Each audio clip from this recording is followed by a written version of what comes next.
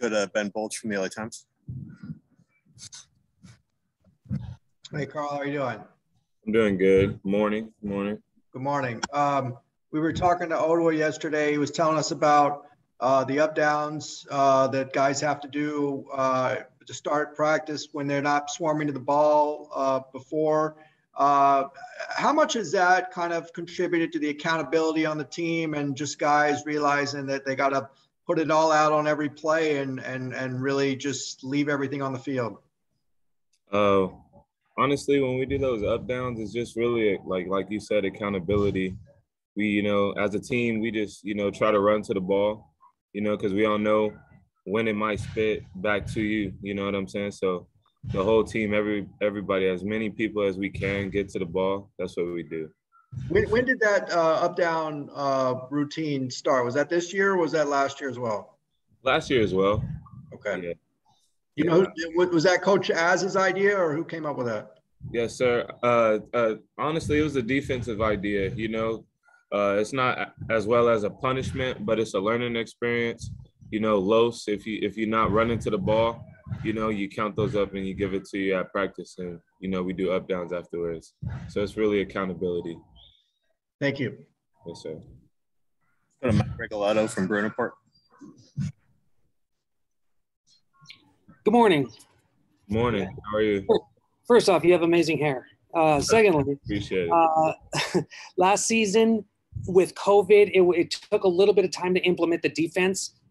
This year, you had a whole off season to get into it, and now you guys are executing, and we're seeing what is coming from that. Has it been easier to adapt the defense and to execute when it's needed in games? Can you repeat the question? I'm sorry. Just basically, like, how much easier has it been to take the defense, the schemes that the coaches have brought in? How much easier is it to implement this year than it was last year? That's a good question. Honestly, the game slowed down more than now that I know the plays and I know my assignments. The game's definitely slowed down like 10 times more than last year. So I'm able to read everything, more comfortable of where I'm at. So it's been a big key for this year. Thank you. Of course. Good. Saracusa from Last Word. Hey, Carl. So I want to follow up on Ben's question real quick. How many up downs have you been doing this season? See, I've been trying to keep mine down to a minimum. So I just been trying to fly to the ball. All right, good. It's good to hear it. You guys have been very aggressive defensively, especially the past couple of weeks where you've had quarterbacks who were throw first and run second. Neither team has had a big running game. That changes this week with Arizona State, and Jaden Daniels is a very mobile quarterback. What have you seen on the game film so far that catches your attention on what he does? Jaden, he's definitely different than the other quarterbacks that we played, but we just got to continue to do our scheme, do nothing different than what we were doing, just to continue to run to the ball, and we just got to make plays. All right, great. Thanks for your time. Go to Sam Connon from SI. Hey, Carl. How's it going? Doing good. How are you? Doing well. So yesterday when we were talking to Ottawa, he said that you were a dog, and that he was really kind of proud of how disruptive you were. How much pride do you take in kind of that aspect of your game, just being one of the most disruptive, hardworking guys out there? I mean, I just try to do it at practice. Practice makes perfect, and luckily the plays came to me on Saturday, and I just had to do my job. But no, it's been, I'm glad that, I had a good game Saturday, but it's just all the hard work. So appreciate it. And then following up on Tony's question about Jaden Daniels, you're on the outside there in that Bruin spot. How much weight is put on your shoulders when you're defending a mobile quarterback at your position? Honestly, just go. He might want to, run a lot. So we just got to close our gaps, do our assignments, continue to do the schemes that are plays within. So we just got to do our job, and everything will be fine. All right. Thanks, Carl. Of course. Thank you. All right, let's go back to Ben for one more question here. Talking to Quantrez after the game, he said that basically you and him challenge each other. It's like either one of you is going to make the play. How much does that help when you guys are kind of like, you're not trying to one up each other, but you're trying to push each other to be your best? It honestly, it's always amazing, you know, to play on the field with each and everybody. I know right before Daytona made that big sack, you know, right before we were on the sideline, we were saying who's gonna get the sack first, who's gonna get the sack first. So, you know, we have those little games that we play, you know, right before we hop out on the field because we know something's gonna happen. Somebody got to make the big play, just a matter of who. So we keep that on our heads. Yep. Do you guys have any? I know some teams have like the turnover chain or any. Do you guys have any awards that you give out within yourselves on the team? Nah, we just celebrate with each other, you know, just part of the game. Thank you. Thank you. All right, we'll wrap it up there with Carl. Thanks for your time, Carl. Appreciate it. Have a nice day.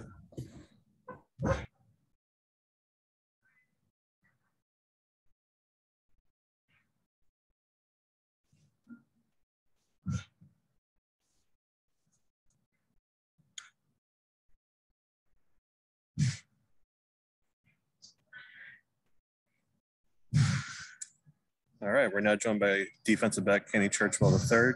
Kenny, we got you muted. There you go. We'll open it up to questions here with Ben Bolts from the LA Times. Hey, Kenny, welcome back to UCLA. I know that you know you were away from the team last year. Can you talk about your decision to opt out and what it's been like to be back and just everything that went into that and what it was like? How you doing, Ben Bolts? I'll say through the last couple of years with the COVID going on, it was unprecedented. So I had to talk to my family, and I feel like it was just a business decision when it comes to things that was going on. Like we never knew that COVID would ever spring, and it went from everyone was having a great day to now everybody's in a lockdown. So it's just talking to my family and seeing the best decision for myself, and being back is amazing. Like it was just crazy of not just being into football. So just being back with my brothers and the coaches, they spread love. They welcomed me back with open arms, and I'm just happy to be here. How did you stay connected with the team last season? How did I stay connected? Calls, Teeter, AKA Shea Pitts, he used to call me all the time. Quentin Lake always went over the playbook, and at the time I was a striker, so I got some calls with Shea Pitts, Q Knight, and just like regular calls, random calls, and just me seeing something and being proud of the team going through the course of the football season. And like going to Colorado, I called random people, being happy for them, just cheering them on because they was doing something compared to me just being at home. And then one last thing, what was it like to watch the games? It was amazing. Like I can actually be a fan, but I was still stressed out. So it was amazing to just seeing my teammates and just being there and just like, let's go, Carl. Let's go. Q Knight, good hit. Like, it's just amazing. Like, best time, even though I was not able to play. Thank you. Thank you. Let's go to Mike Regalado from Bruner Park. Hey, Kenny, how you doing? How you doing, Mike? Good, thank you. I asked Carl a similar question, but it differs for you. With the defense implementing a new scheme last year, how are you adapting to the schemes and the coverages this year? And what are your thoughts on it being so aggressive? I was 100%. That's what I got to say is just like effort, fast. We play fast, we play strong, and just like we got to finish. So I'll just say, even if it's aggressive, it's not on me to play the call of whatever we call. It's on the coaches. So we just got to believe, trust the process, and just have effort, just run to the ball and just have fun. And congratulating the teammates and players that's making the calls and making the plays. I mean, thank you, Mike. Let's go to Tony Siracusa from Last Word. Hey, what's up, Kenny? How you doing, Tony? All right, man. So listen, teams always say when someone gets hurt, next man up. That's everybody says it, but it's a lot easier said than done. You guys lose Q Lake. and you stepped right in. You had the interception, the Fresno State game. How easy was it for you to maintain that readiness throughout practice and be ready the minute you were called on? During practice, we have a lot of reps. And I'll say the process with me just going to third team, second team, first team is just like we have enough reps for each of the team, like the safeties, to be able to participate into the game. So just like I was already ready, but at the same time, you never know when you're going to be called, like you said, like the next man up. So it's just being ready, honing in to the calls, honing into the everyday plays and practicing one play at a time, one day at a time. And then your name get called and you just got to push through it and have fun and congratulate your brothers when you make the play or they make the play. Now, Chip had said earlier, not related to this specifically, that part of the advantage of having those two fields is because the roster is so big and he's still able to get everybody reps. Is that what you're talking about? Still being able to get so much action during camp and during practice? Well, yes, sir. All right, great. Thanks a lot.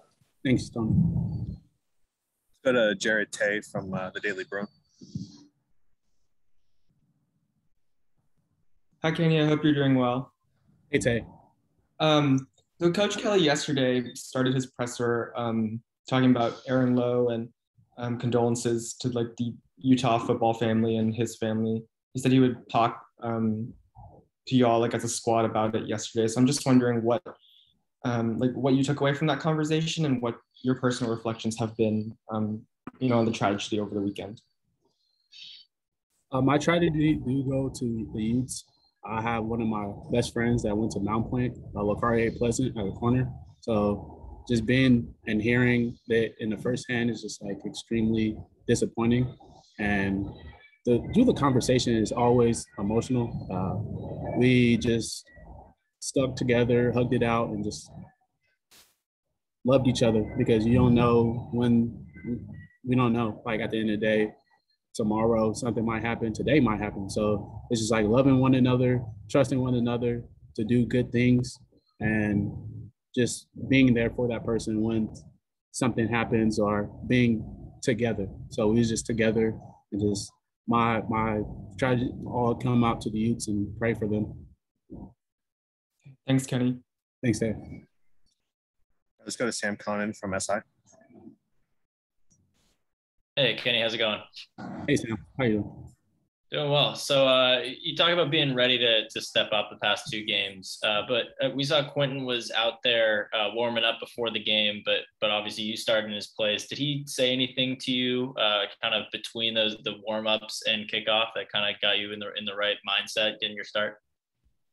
I'll say he said something every single day, because in the game, every like little thing matters. So it's always the simple things, the little things. So he's just like, hey, watch this. Hey, watch this. And just like having a guy named like Quentin Lake and just like being that guy helped me a lot. So just seeing an extra vision or extra view, like I see this, and then he'll come to me and he's like, what did you see? I seen this. So just like small little things till Monday, Tuesday, Wednesday, Thursday. And just like me coming to him, like, why did you call this? So it was not just on game day, it was throughout the whole day, every day. And then you were talking about last year how you kind of had the opportunity to watch as a fan, cheer guys on, but there were a lot of freshmen and transfers from last year. When you kind of came back to the team this year, was it kind of weird knowing that you knew them just as much as a fan as you did a teammate? Was that a weird dynamic when you got back? No, it's not weird at all. It's just, I just like, hey, like, congratulations on being a Bruin. And I welcome with open arms that he did. No weirdness. Right. Thanks, Kenny. Thanks, Sam. All right, let's go back to Ben for one more question. Hey, correct me if I'm wrong. You also had an ACL injury in training camp a couple of years ago. Is that right? Yes, sir. 2018. So, not only sat out last year, but you had that big injury to go from all of that to now. How much do you treasure just kind of every moment you're out on the field? Like, just so much. It's coming from like a small town and don't know like what's the next big thing to now being at the #1 public university was just a big thing, an eye opener. Even in 2019, I believe, like when I played my first game, started for Colorado, it's just like going into that place and just looking around like I'm actually here, playing here is just like being truly blessed and happy to be here. Thank you. Thank you. All right. I think we'll wrap it up there. Thanks for your time, Kenny. Thank you.